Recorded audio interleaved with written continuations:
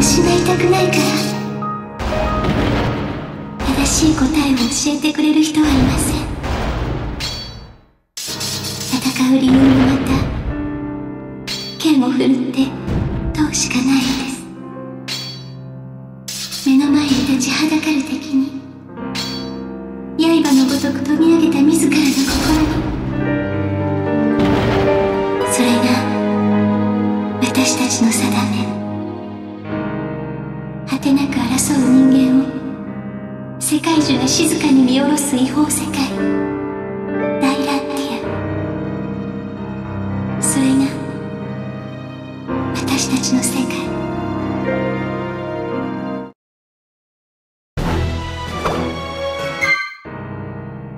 かつて大ランティアは世界中が生み出す根源エネルギー、マナに潤された世界でした。でもとどまることのない人間の欲望は世界に満ちていたマナを枯渇させてゆき、3年に一度世界樹になるマナの塊、大いなる実りをめぐる争いは最終戦争にまで拡大しました。しかし人類はかろうじて破滅寸前で踏みとどまり、全国家間に世界樹協定が結ばれました。各国は戦争ではなく代表戦士シグルスによる武闘大会で大いなる実りの獲得権を競う道を選んだのです。これが人類の理性の産物と言われるユグドラシルバトルの始まりでした。世界から国家間の戦争が消滅して100年。現在は4つの大国によってユグドラシルバトルは競われています。シグルスたちの血と思いを代償にして、ただ一つの国だけを富ますために。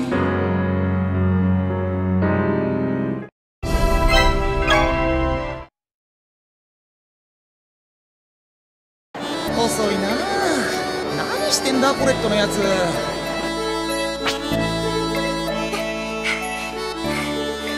お待たせロイド。ほら遅いぞ。このままじゃ最終試験に遅刻しちまうぜ。ごめんね。ロイドに力をつけてもらおうと思って配給のお肉でお弁当を作ってたら遅くなっちゃったの。ひょー、マジかよ。肉なんて久しぶりだぜ。ロイドの大好きなローストビーフとトマトのサンドイッチだよ。トマトは勘弁してくれよ。あいつコレットのサンドイッチを。待て。おい、そいつを捕まえてくれ。見逃してください。腹を空かせた子供たちが待ってるんです。ヘイズルの王とはね、このありさまとはね。観念しろ、この肉トロボめ。待ってロイド、この人も困ってるんだよ。マナが足りないせいで世界中の自然がおかしくなって食べ物が足りなくなってるんだもん。私たちがシグルスになって大いなる実りを手に入れようとしているのは困ってる人を救うためでしょ。分かったよコレット。おっちゃん、そのサンドイッチを子供たちに食べさせてやってくれよ。ありがとうございます。ありがとうロイド。ミサ、ドワーフの誓い第2番。困っている人を見かけたら必ず力を貸そうだ。ロイド、コレット、そうか、お前たちが。ああ、あんた巻き込んじまって悪かったな。構わん。だが戦場では今のような甘さは命取りになる。覚えておくことだ。なんだあいつ、偉そうなやつだな。ロイド、それより時間が。やっべえ、完全に遅刻だ。試験会場のベラーズ神殿に急ぐぞ。すいません、遅刻しました。期たか、ロイド・アーミング。だがお前はシグルスとしては失格だな。あなたはさっきの。俺がシグルス失格ってどういうことだ？言葉通りの意味だ。一瞬の気が生死を分かつと知っている戦士は決して時間をおろそかにしないものだ。ましてやシグルスは一国の命運を背負ってユグドラシルバトルに出場する選ばれし戦士。時間も守れぬ未熟者に名乗る資格があると思うか？待ってください。ロイドは私のせいで遅刻したんです。失格なのは私だけです。コレット・ブルーネ、時代の世界樹の巫女候補だったな。だが優しさと馴れ合いは違う。その区別を知らなければお前の夢も夢のままに終わることになるぞ。はい。おいあんた、俺だけならともかくコレットの夢まで侮辱する気か？侮辱したつもりはない。忠告をしたまでだ。いやー、寝坊しちゃったよ。ロイド、コレット、クラトスさん、待たせて悪かったね。クレス、こいつを知ってるのか？あ、紹介するよ。この人は傭兵のクラトス・アウリオン。前回のユグドラシルバトルで知り合ったんだ。久しぶりだな。ヘイズル筆頭騎士クレス・アルベイン。遅刻のふりまでしてこの二人を今回のシグルスに選ぶ気なのか？選ぶ気も何も、それをこれから試すんじゃないですか。相変わらず甘いやつだ。あんたクレスまでバカにする気か？おっと、ロイド、コレット、クラトスさんと喧嘩する前に君たちにはやることがあるんだよ。僕と戦おう。本気でね。いきなりなんだよ。師匠のクレスと戦うなんてできるはずが。僕を叩きのめすことがシグルスになる最終試験なのさ。少なくとも前回大会で敗北した僕より弱い戦士は必要ないからね。でも。構えるんだ、コレット。まさか筆記試験だと思っていたわけじゃないだろ？何よりもまず強いことがシグルスの条件なんだよ。戦おう、コレット。クレスに俺たちの力を見せるんだ。分かったよ、ロイド。さあ来い、ロイド、コレット。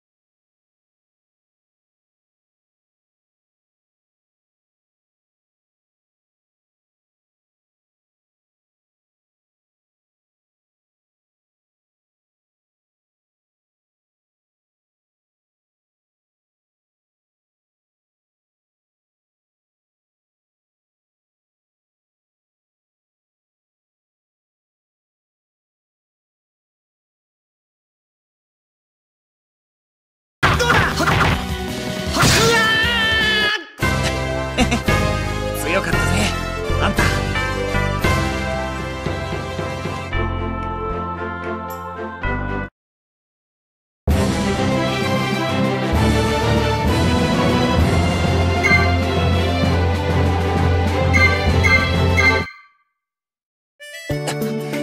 クルスに勝った。合格だよ。君たちをシグルスと認めよう。クラトスさんも文句はないですよね。雇い主のお前がそう判断するなら私に依存はない。クレスさんがクラトスさんの雇い主？そうだよ。クラトスさんには僕のパートナーとしてユグドラシルバトルに参戦してもらう。クレス、なんでそんなやつと組むんだよ。クラトスさんが本当の強さを持った戦士だからさ。僕たちは今回こそユグドラシルバトルを勝ち抜き大いなる実りを持ち帰らなければならないんだ。知っての通り前回大会で僕は大いなる実りを持ち帰ることができなかった。けど前回の大会は事故が起こってどの国も大いなる実りを取れなかったんだろう。そのせいで全世界は深刻なマナ不足に陥ってしまった。故に今度の大会は各国が存亡をかけて挑む過酷な戦いとなるだろう。未熟者は出るだけ無駄って言いたそうだな。どんなに辛い戦いでも私たちは勝ち抜いてみせます。それが私の憧れる世界中の巫女の使命だから。ああ、そうだぜ。俺もコレットも負けたりしない。気遅れする心配はなさそうだな。ロイド、コレット、その思いを忘れるなよ。大会のルールや進行はこのナビミューが教えてくれるんだ。ナビミューですの。よろしくですの。こちらこそよろしくね、ナビミュー。ではロイド、コレット、バトル開始に備えてしっかり準備を頼むよ。はい。クレス、俺クレスと一緒に戦えて嬉しいよ。僕もだよ、ロイド。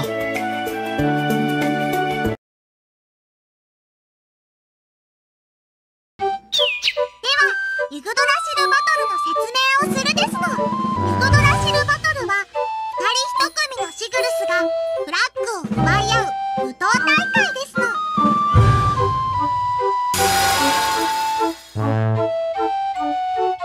まずは世界中に出現するスクルドフラッグを目指して進むですの。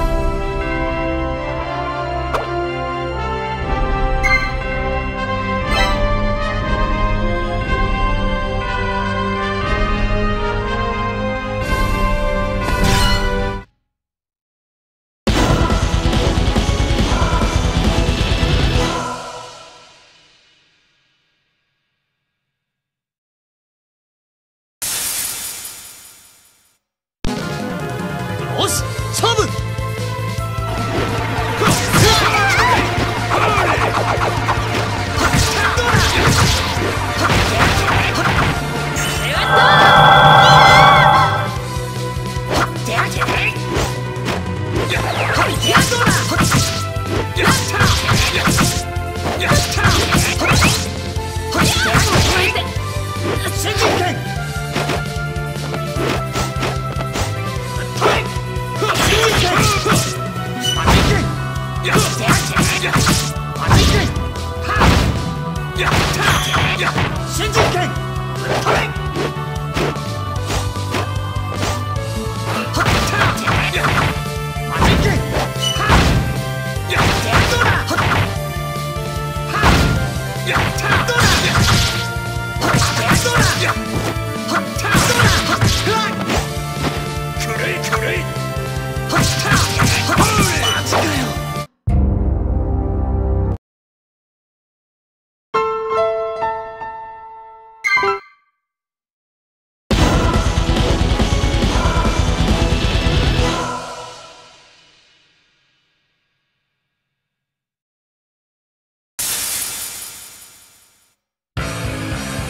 し勝負。